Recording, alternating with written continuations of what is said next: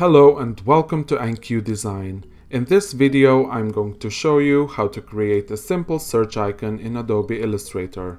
Let's start with the design process. In Adobe Illustrator, create a new document. I will name it Basic Search Icon.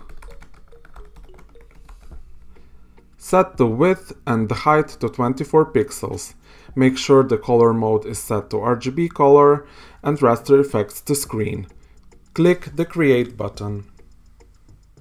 First, I will create a 18 by 18 pixels square shape that will serve me as a guideline for the icon. In the toolbar on the left, select Rectangle tool. Now click anywhere in your document, set the width and height to 18 pixels and click OK. Position this rectangle to the center of your artboard by aligning it horizontally and vertically to the artboard. Make sure Align to Artboard is set in the bottom left corner. Now we will create the ellipse part of the search icon. Go to the Rectangle tool in the toolbar, click and hold until you see other options. Select the Ellipse tool and click anywhere in your document for the ellipse dialog to appear. Set the width and height to 14 pixels and click OK. Set the stroke to 2 points and make sure it's aligned to the inside. Remove the fill by setting it to none in the toolbar. Click on the selection tool, hold shift and select both the square and the ellipse. Click on the square again to make it a key object for aligning the ellipse. On the right in the Align section, now click the horizontal Align left icon and the vertical Align top icon. Now you position the ellipse to the right place on the artboard.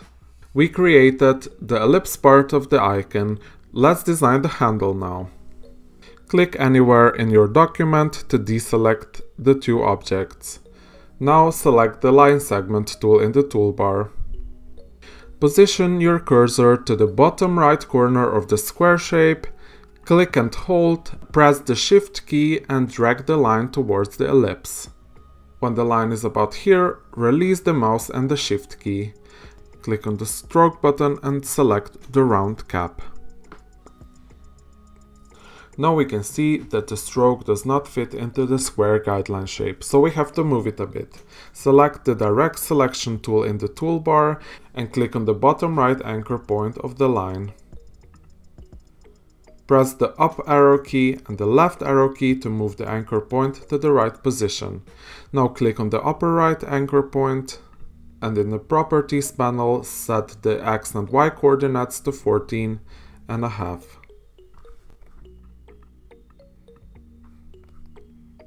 Now we've created the basic shape of our search icon. You can delete the square guideline shape now.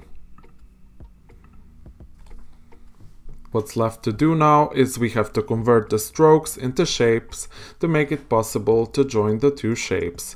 Select the ellipse and go to Object, Expand Appearance. You can see in the toolbar that the ellipse now has a black fill instead of a stroke.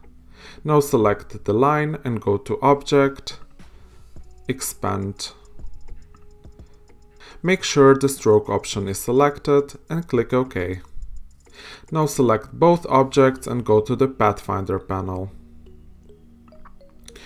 Click on the Unite Shape mode to join both of the objects together. Now we have one united search icon shape.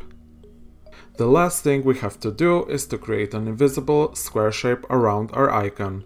Go to the Rectangle tool, click anywhere in the document and create a 24 by 24 pixel square.